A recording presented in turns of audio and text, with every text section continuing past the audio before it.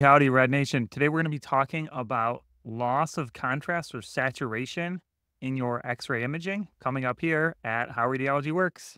Loss of contrast or saturation in X-ray imaging is one of the things that is on your AART content specification for studying for your AART. And this really refers to an effect which occurs predominantly in film. Even though film is not really on the AART anymore, this topic is still there. Understanding what loss of contrast or saturation means, you need to understand at a high level what this thing called the S-curve is. When we plot this function on a graph, it looks kind of like the shape S, something we call a sigmoid in math.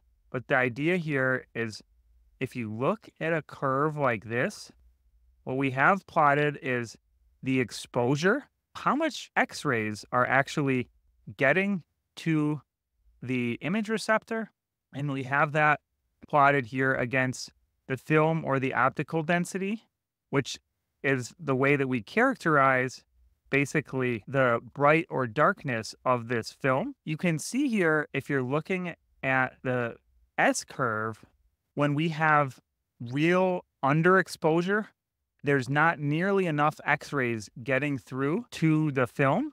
What's going to happen there is not enough X-rays are getting through.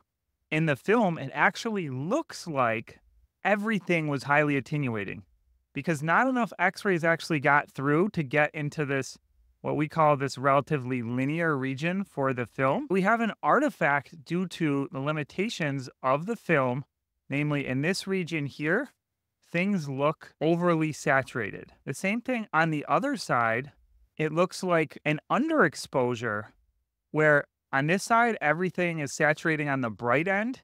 On this side, everything is saturating on the dark end. And then in the middle here, you get the Goldilocks region where you actually can see differences between the different types of tissue that are in your exposure.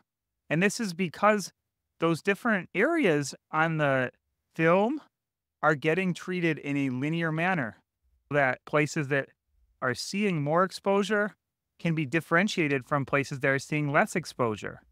But on these two sides, this is what's called saturation.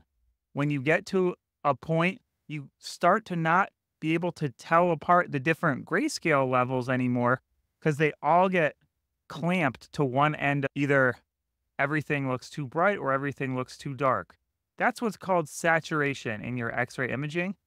And it's typically an effect that you would see on your film. With the advent of digital, either CR or DR, there does become an area of saturation eventually. You're typically well outside of the region that you would want to be prescribing clinically.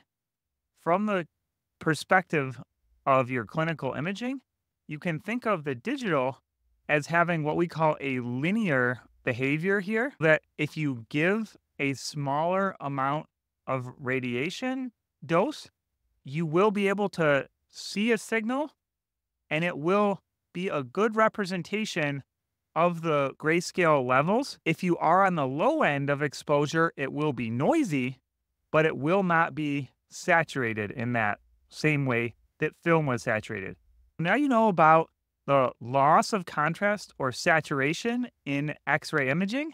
Next, see our video about exposure monitoring in X-ray imaging, because when we move away from film to digital, we actually solve this loss of contrast or saturation effect, but now we need another way to actually monitor the exposure that we're using. See that one coming up next.